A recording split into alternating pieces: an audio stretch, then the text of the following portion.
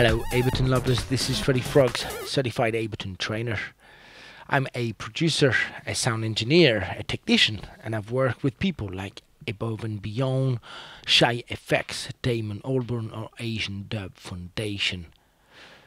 As an instructor with Point Blank, I've developed all the Ableton courses here at the college and also the performance course online. This video series will give you an insight of what you can learn on a course with me. This is the second video in a series of tutorials about dummy clips. So in the previous video, we used dummy clips to generate follow actions and create a structure for our session view. We then understood that dummy clips were a silent clip. We use that as a support to write a clip envelope or even a follow action. So in this video we're going to push things a little further and use dummy clips to create a series of action, a series of clip envelopes in order to create transitions for our live set. So let me show you how this works first, and then I'll show you how to implement it for your own live sets. Let's send a few clips to play.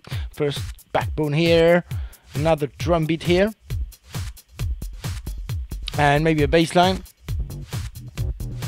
Cool. I'd like to introduce some vocals, but the best way to introduce a new sound is to have a kind of transition in between. So this is what these dummy clips are going to let me do. Let me send the dummy clips for 4 bars and introduce the vocal afterwards. And 1, and 2, and 3, and 4, 2, 3, and... Great. So you see, my hands were free to trigger that new clip, because the actions, because the effects automation were unfolding automatically for me. Let me move this a little further and add a new lead sound to this. This time I'm going to use this dummy clip here for a 4 bar long repeat. And now, and 1, and 2, and 3, and 4, and...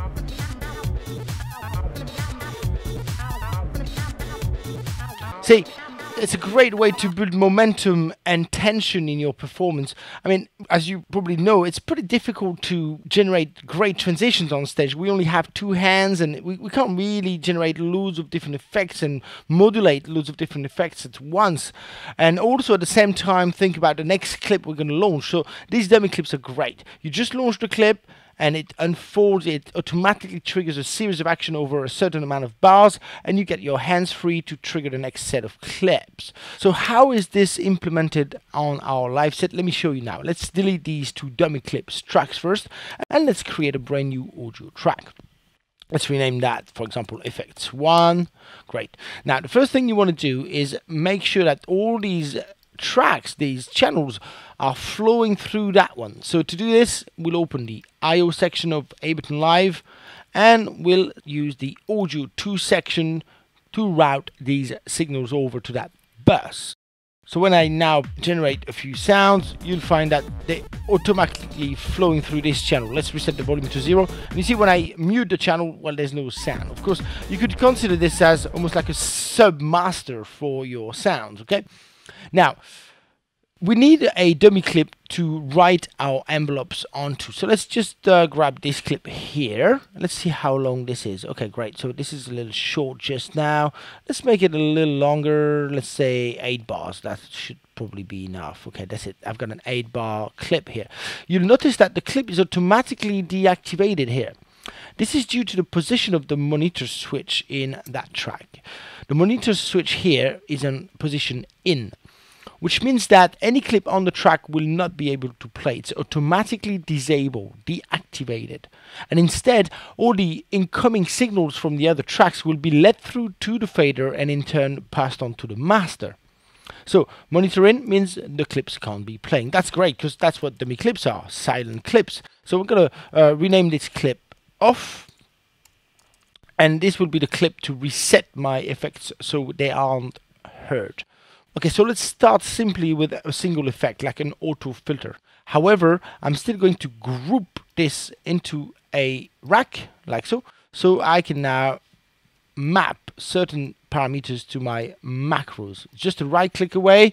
This enables you to then control these parameters via these dials over here. This is in the long run going to enable you to do more intricate mappings and more intricate envelopes. So that's it. I've mapped the frequency of the auto filter to a macro. It's now time to write an automation for the macro. First of all, I'm going to jump to the off clip and ensure that the envelope for that macro is actually set to full, like so. I'm also going to write a little node here so that every time this clip is triggered, the macro resets itself to its full position. I'm now going to copy this clip over. Command D is the shortcut to duplicate a single clip. Now let's create, let's say, a 4 bars filtering, for example, just simple like that. Okay.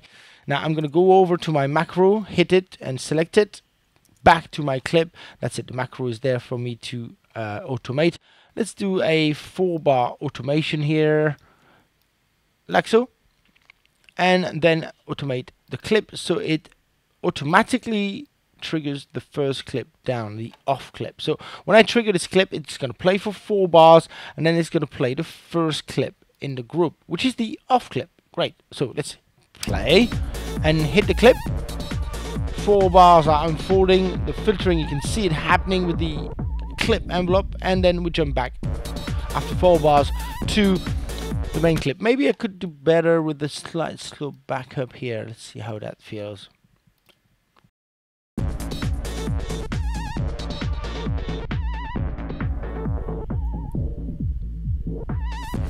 Yeah, that's slightly gentler, okay? So that's how you do it. And you see automatically the off clip is triggered for us by the follow actions. So let's add another effect in that chain right there with maybe a frequency shifter, for example. I quite like this effect. Let's put it into that group as well. And why not map the frequency over to that dial here, okay? So I can reset that to 0 just for now. Okay, and let's move on with the next clip. Let's do a 4 bars pitch down, for example. That's it. So I go into my envelopes, make sure that the frequency is actually reset to its full position, and therefore it's not heard. And I'm now going to create a pitch full over 4 bars, like so. And you see now when I trigger this clip, it will create an automation for this macro, which is that dial here. And after 4 bars, it automatically goes back to the off clip. So you now understand the potential behind this technique. So go ahead, implement it on your live set. I feel a lot of professionals out there do use this technique. So see you on the next tutorial where we'll learn how to use dummy clips to change presets, patches on our synthesizers.